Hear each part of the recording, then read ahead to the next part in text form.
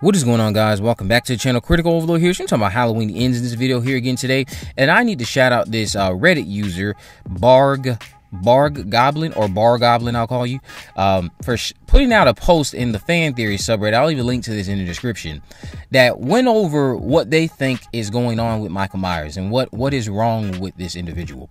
We know in the film, in this series anyway, I'll say, from the timeline we're now with, Michael Myers is intended to be not supernatural, but of course you have the arguments for everything that happened from Halloween Kills that I really can't refute, other than of course telling you guys that they're still telling us that Michael Myers is not supernatural. So by their admission and what they intend to do, he is not supernatural in this timeline still. But yes, surviving all of that stuff that he did at the end of Halloween Kills, you know, you kind of shoot yourself in the foot there with what your intent is. Even though, yes, your intent, I will say, you still are saying that he is not supernatural, so he's not supernatural.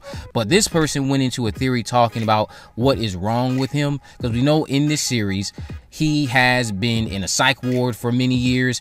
He's escaped said psych ward. He just snapped at the blink of an eye when he was a young boy, killed his sister, stopped speaking. We now know also from the 2018 film, I believe it was stated, he can speak and chooses not to. So this individual, Bar Goblin, came up with the idea that Michael is suffering from solipsism, I think is how it's pronounced, solipsism syndrome. So this apparently, that individuals experiencing this feel reality is not real, in the sense of being external to their own minds. The syndrome is characterized by feelings of loneliness, detachment, and indifference to the outside world.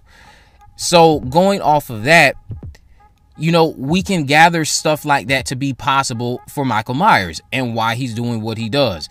In Halloween Kills, they go on to continue that, as mentioned, he's always stared out his sister's window, and it suggested he was looking inward. He said, they go on to say that they think it's possible Michael was testing himself to see if he thinks this world is real or if he's stuck in an imaginary situation. So they said it's not officially recognized as a psychological condition, so if he did have it, it could very well fly under the radar of his therapist. Loomis nor Sartain would entertain this possibility. On top of this, Michael was typically isolated after killing Judith, either trapped in his room or the exercise yard being left alone. So they went on to talk about in the comment section about how maybe this is why Michael likes to go after people like Lori and go after like her friends in 1978, and why there might be a desire for him to return home, because of the fact that he's trying to relive this imagination that's going on with his mind. So to him, none of these people that he's hurting are real. He has a very, of course, warped perception of reality. So they also went into the comment section talking about how they think like burning down the Myers home could have a severe impact in his downfall, and going on about how Laurie's attack in the original movie, I think I've even touched on this before in a previous theory video, that him attacking Laurie could be stemming from his mind telling him that that's Judith, someone who he thought had killed many years ago. So he recreates this moment over and over again, or tries to anyway, with Lori and through her friends, who we know Annie was the most antagonizing of them when they were just walking home from school. But you know, she's going on about speed kills, and you know, when he's behind the bush, hey creep, and you know, all these little things that Annie was doing to definitely, I would say, get under Michael's skin. So if he were to actually be suffering from that, that is very little to go off of, in the sense that you can present it in a way in which you don't tell us too much other than just what the syndrome is. You don't have to go into, okay, that's why he does this, that's why he does that, this is why he was over there, this is why he's after Laura. You know, you don't have to go into that. I think revealing that syndrome would still leave room to a lot of questions, because you now at least have an understanding of, okay, well, this is what he's been dealing with, this is why he's like this, but why does he do this, why does he do that? It raises so many other interesting questions about the character.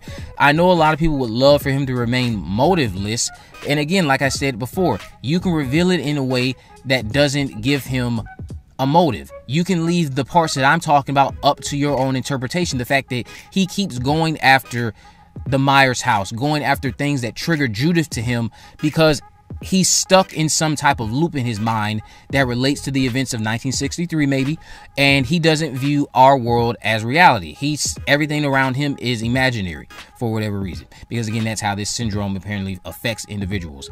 So, and again, since it's not recognized, his psychiatrist like a Loomis or Sartain couldn't recognize it. So I guess that also would raise the question, well then how do you get it recognized in Halloween Ends? Who is it that recognizes it in Halloween Ends? Which goes back to what I'm saying. You can present it in a way in which it's not outwardly confirmed. You could have someone doing exactly what I'm doing, telling you what their thoughts are on about Michael Myers, telling you that they think he's suffering from this. This is why, and this is why they think he's suffering from this, without outwardly saying that's exactly what it is. You can just present it in a way that raises it as the most logical thing for this timeline, but without saying that, yes, this is definitively what it is. That still leaves room for people to discuss it. That leaves room for people to still talk about what makes Michael Myers tick. You're leaving room for people to still denounce an idea like that, because you aren't telling us that it is this and only this, is nothing else out there that could be causing this, like how the Curse of Thorn storyline basically renders anything else possible, because it's definitively telling us that no, he was cursed by this, he has this druid curse, he has to kill his family, and this is what it is, this is what's making him tick.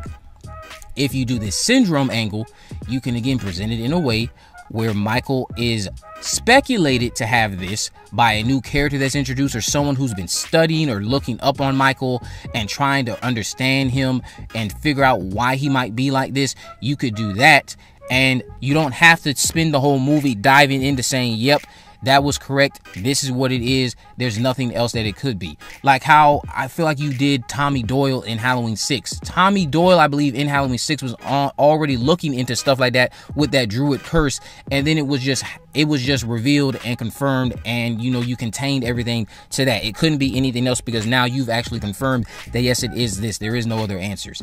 The syndrome should be left up to saying, do you want to accept this, or do you want to discuss it further and say it's also other possibilities?